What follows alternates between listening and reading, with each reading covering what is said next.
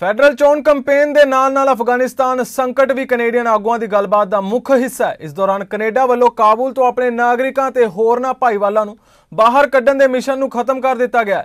ਸਰਕਾਰੀ ਅਧਿਕਾਰੀਆਂ ਨੇ ਦੱਸਿਆ ਕਿ ਵੀਰਵਾਰ ਸਵੇਰੇ ਆਖਰੀ ਕੈਨੇਡੀਅਨ ਜਹਾਜ਼ ਨੇ ਕਾਬੁਲ 에ਅਰਪੋਰਟ ਛੱਡਿਆ, ਪਰ ਕੁਝ ਕੈਨੇਡੀਅਨ ਨਾਗਰਿਕ ਤੇ ਅਫਗਾਨੀ ਲੋਕ ਪਿੱਛੇ ਹੀ ਰਹਿ ਗਏ ਨੇ ਜਿਹੜੇ ਸਮੇਂ ਸਿਰ ਜਹਾਜ਼ ਨਹੀਂ ਫੜ ਪਾਏ। First of all, this is a very difficult day, not just for Afghans, but for people around the world, including in Canada, who have long been deeply committed to the Afghan people and a better future for Afghanistan.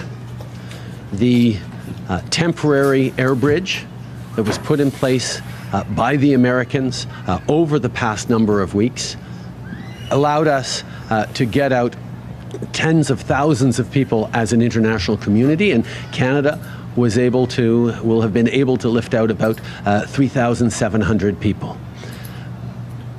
We have taken as much, if not more, advantage of this temporary opportunity than any country, just about any of our allies.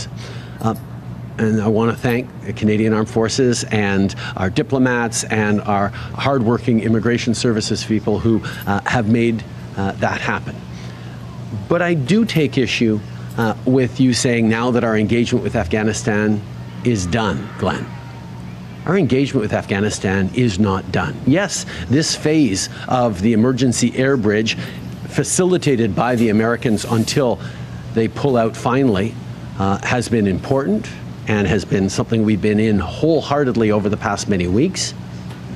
But our commitment to resettle over 20,000 Afghans in Canada in the coming months and years, our work to continue to support people in the region, our continued work to put pressure on the Taliban alongside our international allies to allow people to leave Afghanistan and come to safety in Canada will continue. This particular moment is done, and it's heartbreaking to see, but there is much more to do, and Canada will continue to be there for Afghans and the Afghan people.